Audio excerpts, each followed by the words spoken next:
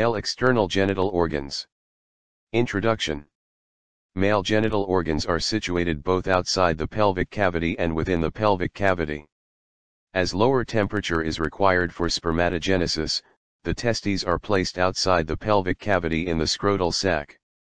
Since urethra serves both the functions of urination and ejaculation, there is only one tube enclosed in the urogenital triangle. Dissection. From the superficial inguinal ring, make a longitudinal incision downwards through the skin of the anterolateral aspects of the scrotum till its lower part. Reflect the skin alone if possible, otherwise reflect skin, dartos, and the other layers together till the testis enveloped in its tunica vaginalis is visualized. Lift the testis and spermatic cord from the scrotum. Cut through the spermatic cord at the superficial inguinal ring and remove it together with the testis and put it in a tray of water. Incise and reflect the coverings if any, e.g. remains of external spermatic fascia, cremaster muscle, cremasteric fascia and internal spermatic fascia. Separate the various structures of spermatic cord. Feel ductus deferens as the important constituent of spermatic cord. Make a transverse section through the testis to visualize its interior. Identify the epididymis capping the superior pole and lateral surface of the testis. The slit-like sinus of epididymis formed by tucking in of the visceral layer of peritoneum between the testis and the epididymis is seen on the anterolateral aspect of the testis. Cut through and reflect the skin along the dorsum of the penis from the symphysis pubis to the end of the prepuce. Find the extension of the membranous layer of the superficial fascia of the abdominal wall onto the penis. Fundiform ligament. The superficial dorsal vein of the penis lies in the superficial fascia. Trace it proximally to drain into any of the superficial external pudendal veins of thigh.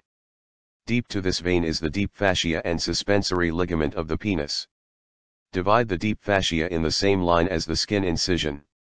Reflect it to see the deep dorsal vein with the dorsal arteries and nerves on each side. Make a transverse section through the body of the penis, but leave the two parts connected by the skin of urethral surface or ventral surface. Identify two corpora cavernosa and single corpus spongiosum traversed by the urethra.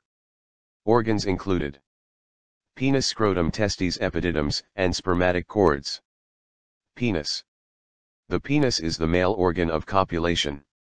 It is made up of a root or attached portion, and b, a body or free portion, Fig 17.1a. Root of penis. The root of the penis is situated in the superficial perineal pouch. It is composed of three masses of erectile tissue, namely the two crura and one bulb. Each crus, Latin leg, is firmly attached to the margins of the pubic arch, and is covered by the ischio-cavernosus. The hath is attached to the perineal membrane in between the two crura. It is covered by the hudalbospongios bs. Its deep surface is pierced, above its center, by the urethra, which traverses its substance to reach the corpus spongiosum, located in the body. This part of the urethra within the bulb shows a dilatation in its floor, called the intrabulbar fossa, Fig 17.1b. Body of penis. The free portion of the penis is completely enveloped by skin. It is continuous with the root in front of the lower part of the pubic symphysis. It is composed of three elongated masses of erectile tissue. During erection of the penis, these masses become engorged with blood, leading to considerable enlargement.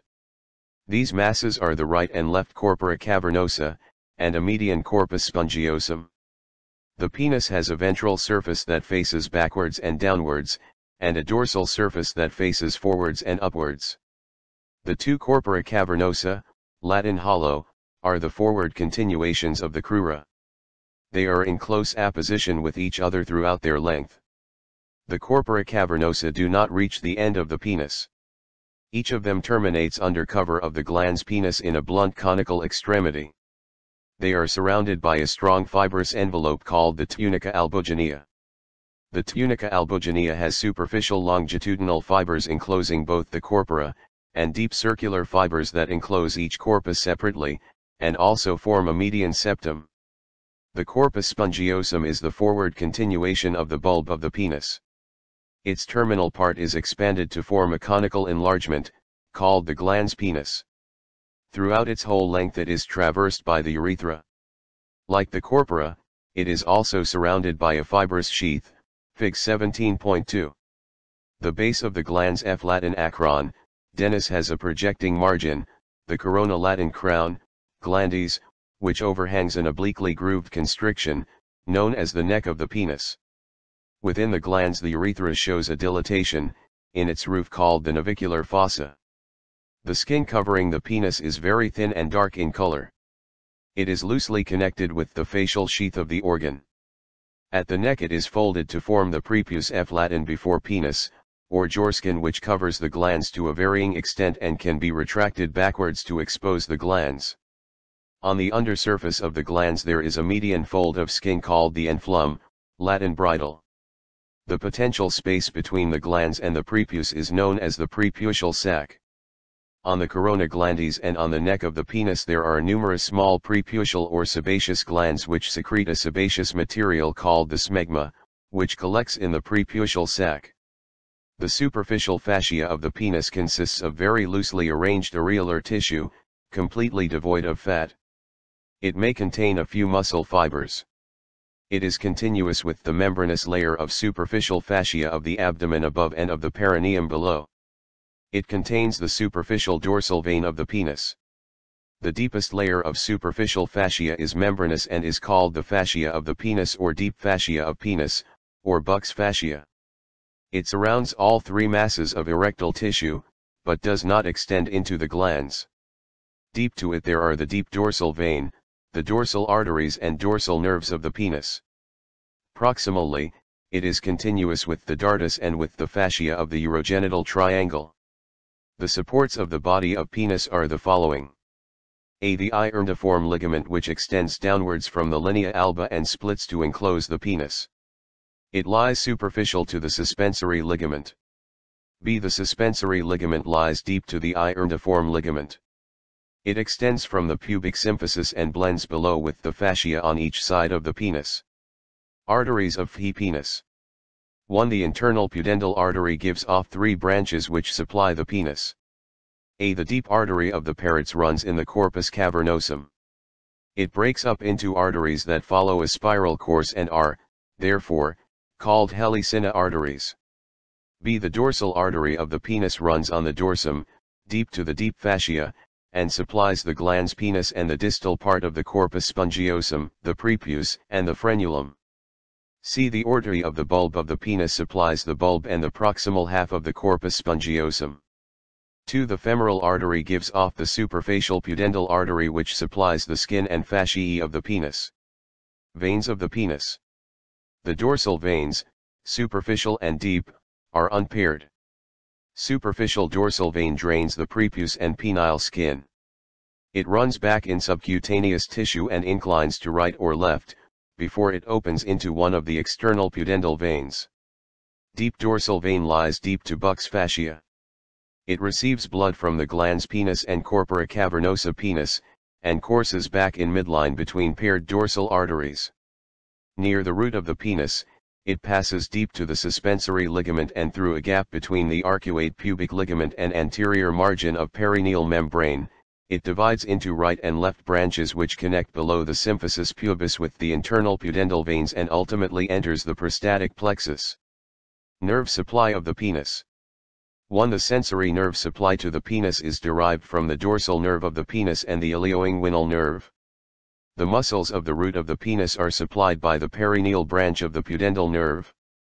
2. The autonomic nerves are derived from the pelvic plexus via the prostatic plexus. The sympathetic nerves are vasoconstrictor, and the parasympathetic nerves, S2, S3, S4, are vasodilator. The autonomic fibers are distributed through the branches of the pudendal nerve. Lymphatic drainage. Lymphatics from the glands drain into the deep inguinal nodes, also called gland of Cloquet. Lymphatics from the rest of the penis drain into the superficial inguinal lymph nodes. Mechanism of erection of the penis. Erection of the penis is a purely vascular phenomenon. The turgidity of the penis during its erection is contributed to by the following factors. 1. Dilatation of the medicine arteries pours an increased amount of arterial blood into the cavernous spaces of the corpora cavernosa. Blood is also poured in small amount into the corpus spongiosum and into the glands by their arteries. As the spaces within the erectile tissue fill up, the penis enlarges. 2. This enlargement presses on the veins, preventing outflow of blood through them. Contraction of the ischiocavenosus muscles probably has the same effect. 3. Expansion of the corpora cavernosa, and to a lesser extent of the corpus spongiosum, stretches the deep fascia. This restricts enlargement of the penis. Further flow of blood increases the pressure within the erectile tissue and leads to rigidity of the penis. 4. Erection is controlled by parasympathetic nerves, nervi erigents, S2, S3, S4. Scrotum. The scrotum, Latin bag, is a cutaneous bag containing the right and left testes, the epididymis, and the lower parts of the spermatic cords. Externally, the scrotum is divided into right and left parts by a ridge or raphe which is continued forwards onto the undersurface of the penis and backwards along the middle of the perineum to the anus, Fig 17.3. 2. The left half of the scrotum hangs a little lower than the right, in correspondence with the greater length of the left spermatic cord. 3. Under the influence of cold, and in young and robust persons, the scrotum is short, corrugated and closely applied to the testis. This is due to contraction of the subcutaneous muscle of scrotum, called the dartos, Greek skinny. However, under the influence of warmth, and in old and debilitated persons, the scrotum is elongated and flaccid due to relaxation of dartos. From this it appears that the dartos muscle helps in regulation of temperature within the scrotum. Layers of the scrotum. The scrotum is made up of the following layers from outwardly inwards. 1. Skin, continuation of abdominal skin. 2. Dartos muscle, which replaces the superficial fascia. The dartos muscle is prolonged into a median vertical septum between the two halves of the scrotum. 3. The external spermatic fascia from external oblique muscle. 4. The cremasteric, Greek /ohang, muscle and fascia from internal oblique muscle. 5. The internal spermatic fascia transversalis blood supply. The scrotum is supplied by the following arteries: superficial external pudendal, deep external pudendal, scrotal branches of internal pudendal, and cremasteric branch of inferior epigastric. Nerve supply. The anterior one-third of the scrotum is supplied by segment L1 of the spinal cord through the ilioinguinal nerve and the genital branch of the genitofemoral nerve, Fig 17.5. The posterior two-thirds of the scrotum are supplied by segment S3 of the spinal cord through the posterior scrotal branches of the pudendal nerve, and the perineal branch of the posterior cutaneous nerve of the thigh. The areas supplied by segments L1 and S3 are separated by the ventral axial line. The dartos muscle is supplied by the genital branch of the genifemoral nerve. Due to laxity of skin and its dependent position, the scrotum is a common site for edema. Abundance of hair and of sebaceous glands also makes it a site of sebaceous cysts. As the scrotum is supplied by widely separated dermatomes, L1, S3, spinal anesthesia of the whole scrotum is difficult to achieve. The scrotum is hilled in male pseudohermaphroditism. Hydrocele is a condition in which fluid accumulates in the processus vaginalis of peritoneum. Types of hydrocele are shown in. Some common abnormalities of scrotal contents are, a tumor of testis, hydrocele, epididymitis, varicocele, and spermatocele. Tapping a hydrocele is a procedure for removing the excess fluid from tunica vaginalis. The layers penetrated by the instrument are, a skin dartos muscle and membranous layer of superficial fascia. C. External spermatic fascia. D. Cremasteric muscle and fascia. Internal spermatic fascia. Testis. The testis is the male gonad. It is homologous with the ovary of the female. It is suspended in the scrotum by the spermatic cord. It lies obliquely, so that its upper pole is tilted forwards and medially. The left testis is slightly lower shape and size than the right. The testis is oval in shape, and is compressed from side to side. It is 3.75 cm long, 2.5 cm broad from before backwards, and 1.8 centimeters thick from side to side. An adult testis weighs about 10 to 15 g. External features: the testis has two poles or ends, upper and lower, three borders, anterior and posterior. 2 surfaces, medial and lateral. The upper and lower poles are convex and smooth. The upper pole provides attachment to the spermatic cord. The anterior border is convex and smooth, and is fully covered by the tunica vaginalis. The posterior border is straight, and is only partially covered by the tunica vaginalis. The epididymis lies along the lateral part of the posterior border. The lateral part of the epididymis is separated from the testis by an extension of the cavity of the tunica vaginalis. This extension is called the cymes of epididymis. 1 posteriorly, where the testicular vessels and nerves enter the gland. The posterior border of the tunica albuginea is thickened to form an incomplete vertical septum, called the mediastinum testis, which is wider above than below. Numerous septa extend from the mediastinum to the inner surface of the tunica albuginea. They incompletely divide the testis into 200 to 300 lobules. 2. The tunica vasculosa is the innermost, vascular coat of the testis lining its lobules. 3. Structure of the testis. 4. The glandular part of the testis consists of 200 to 300 lobules. Each lobule contains 2 to 3 seminiferous tubules. Each tubule is highly coiled on itself. When stretched out, each tubule measures about 60 centimeters in length, and is about 0.2 millimeters in diameter. The tubules are lined by cells which represent stages in the formation of spermatozoa. 5. The seminiferous tubules join together at the apices of the lobules to form 20 to 30 seminiferous tubules which enter the mediastinum, Fig 17.9. Here they anastomose with each other to form a network of tubules, called the rete testis.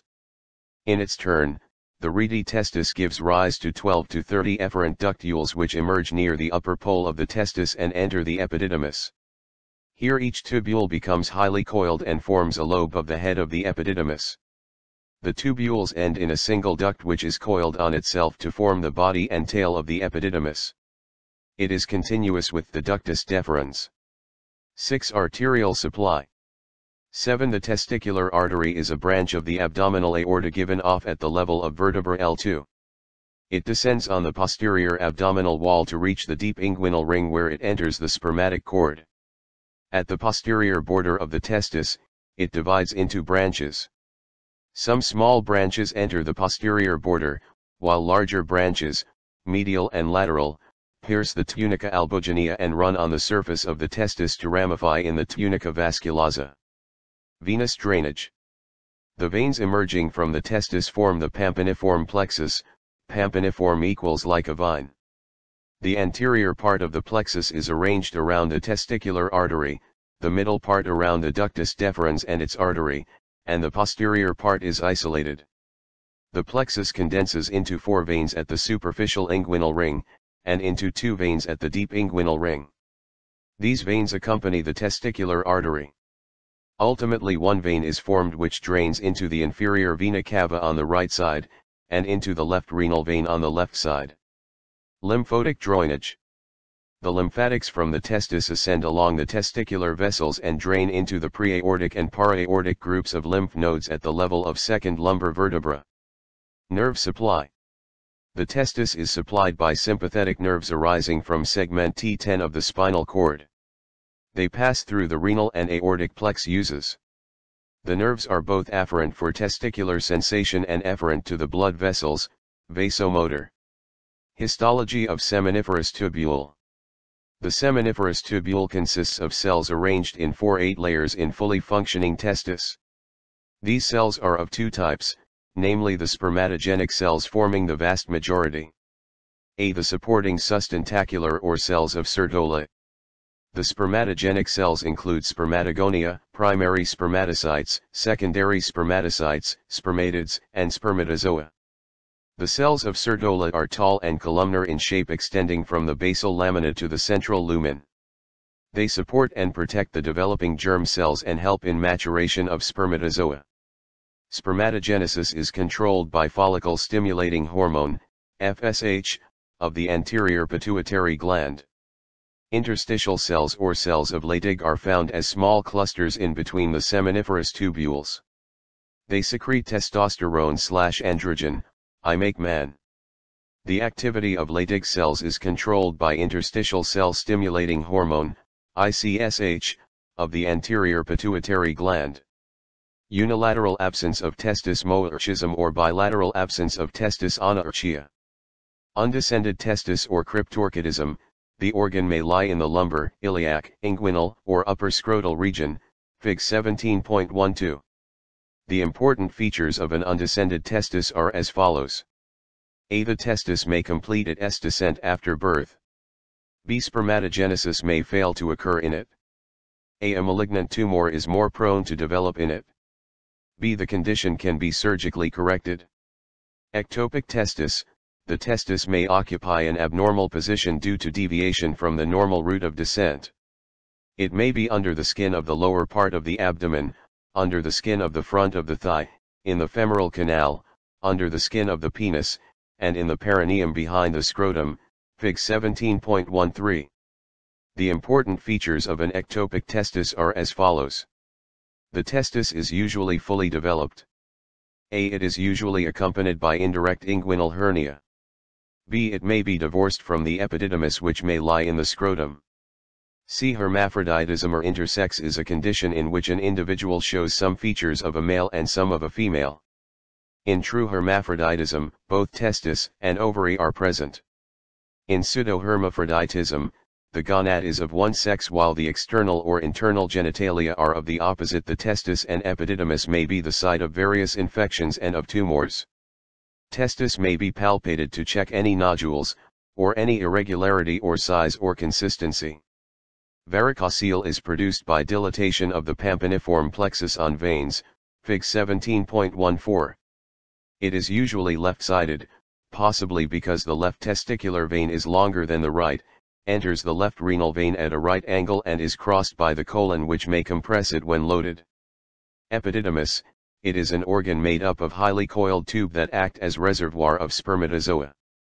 Parts, its upper end is called the head. The head is enlarged and is connected to the upper pole of the testis by efferent ductules. The middle part is called the body.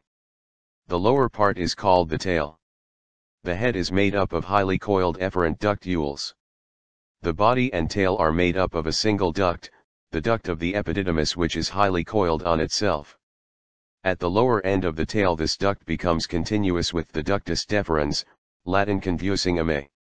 Vessels and nerves.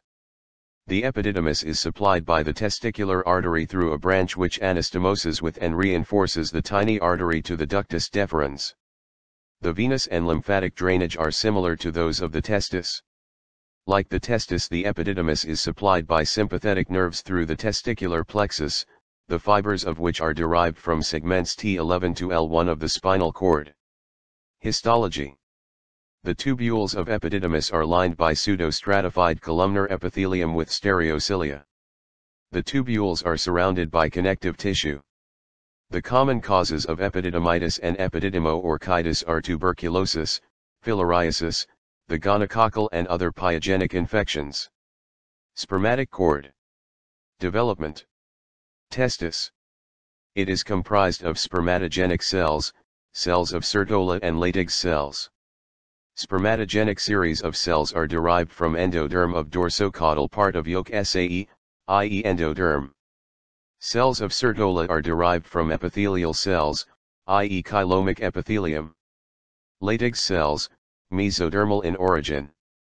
There is thick tunica albuginea in the testis and the medulla portion of developing gland predominates. Descent of testis, the testes subsequently, they descend to reach the scrotum. Each testis begins to descend during the second month of intrauterine life. It reaches the iliac fossa by the third month. Rests at the deep inguinal ring from the fourth to the sixth month. Traverses the inguinal canal during the seventh month. Reaches the superficial inguinal ring by the 8th month. And the bottom of the scrotum by the 9th month.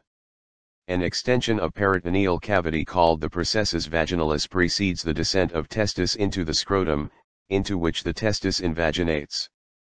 The processus vaginalis closes above the testis. Descent does not occur after 1 year of age. The causes of descent are not well known. The following factors may help in the process. A. Hormones including the male sex hormone produced by the testis, and maternal gonadotropins. B. Differential growth of the body wall. C. Formation of the gubernaculum. This is a band of loose tissue extending from the lower pole of the testis to the scrotum. The gubernaculum helps in the descent of the testis. The remaining part of gubernaculum after the descent of testis is known as ligament of scrotum. D. Intra-abdominal temperature and intra-abdominal pressure may have something to do with descent of the testis. Ducts. 1. The predominant duct in males is the medially placed mesonephric or Wolffian duct. Distally, it opens into the primitive urogenital sinus.